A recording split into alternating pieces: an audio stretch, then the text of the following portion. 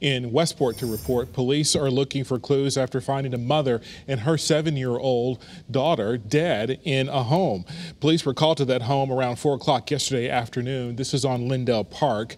We understand the State Police Major District Crime Squad has joined the investigation.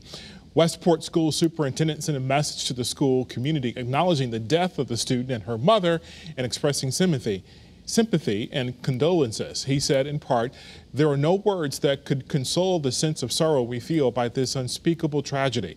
We want to express our deepest condolences to all those impacted by this heartbreaking loss.